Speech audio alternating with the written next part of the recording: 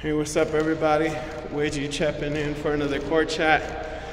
Today just wanted to talk about, again, the synthetic nature of this reality that we live in and I guess the hidden dangers of it.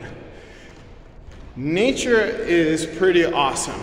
It has a lot of checks and balances built in to how it exists, operates, and functions. One of the things that we've removed from our natural setting is there is an abundance of convenience, there is a lack of predators, natural predators, and then there is a lot of entertainment to get caught up and lost in.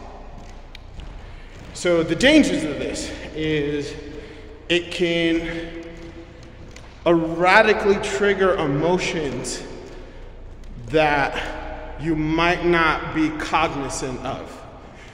It can lead you into a lazy lifestyle that will actually shorten lifespan.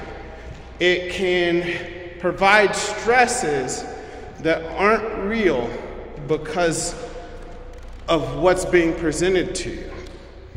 And they're so nuanced and hidden, even the scrolling, getting addicted to scrolling, wasting your life away, not actively going out to contribute to the world as a whole. These things are nuanced, and they lead to a reality that's not necessarily real. Stepping away, unplugging from that might help you realize a bunch of different things, because it seems like everyone's trying to escape the survival mode thing. And, everybody's told hard work, due diligence. The real kicker is teamwork. And because things are so divided based on convenience, because you don't have to work together. We used to have to work and rely and depend on each other. And now people are so independent, so self-involved that they're not willing to contribute. You see it, it's sad.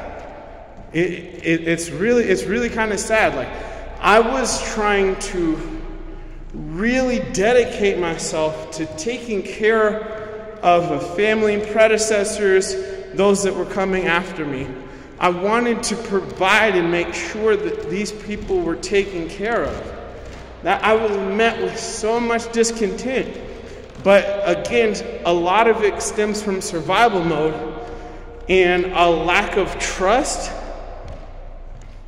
which I get now, and then you see it more prevalently in the pain that people are associated with, and then how they're masking, hiding, and disassociating with whatever their mental state is. And then, through conversing about my mental state, it's like, okay, so I understand these emotions because I had them, I talk about them, they're valid, but what is your course of action? Again, one of the best things that I got from communicating with my dad is that, but this is anybody that I would talk to now. He just happened to be there for me in a tumultuous time. I don't communicate seeking solution. I communicate my issue, I communicate my plan, and I communicate progress in regards to whatever plan I'm putting in place. It's not just complaining. It's acting. It's progress. It's what I want to address, why, and what I'm doing about it. It's teamwork. Families, people have, it's so sad because I'm single, I'm out here in the world. You see these women, like I get some situations, get whatever, but it takes two to tango, player. And then, if you pick your person and then you decide halfway through not to trust your person, but you're still using your person for convenience sake, that's on you. You don't understand how much you're contributing to the demise. I understand safe spaces to communicate feelings are extremely important because of the sensitive nature of it. But it's kind of gotta be on you. These things are sad. And then the nature of predators, because I'm out here in the game, man, they're prevalent. Because it's not you as a human being, it's you as an object, or it's you as a wallet. It's weird. What are we trying to build? What are we trying to come together on? Dr. Umar spoke on this. Are we having a pleasure contract? Are we having a financial contract?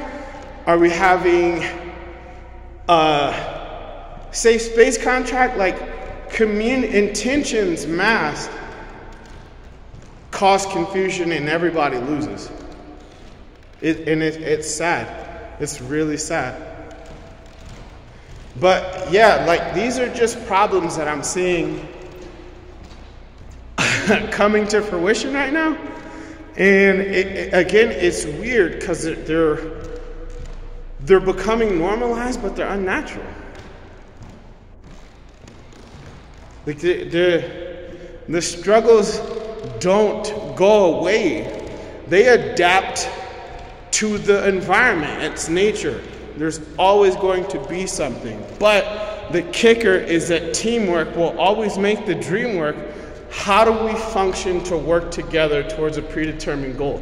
If you change your mind halfway through the journey, I get it, but like, that's on you. I don't know why you put so much into, I don't know, but I put my all into whatever my dream was, and I wanted to carry people with me. They jumped off the ship, but my ship's sailing the seas fine, and they're trying to get back on. When it's like, well, if you would have listened and trusted me, man, God only knows where we could have been. And the part that hurts the most is that these people depended on me. Like, I've taken care of situations that I didn't have to. I wanted to.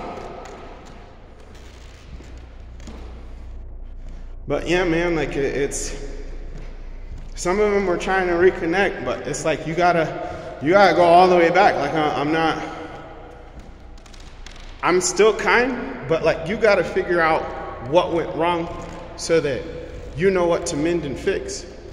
I can't tell you anymore.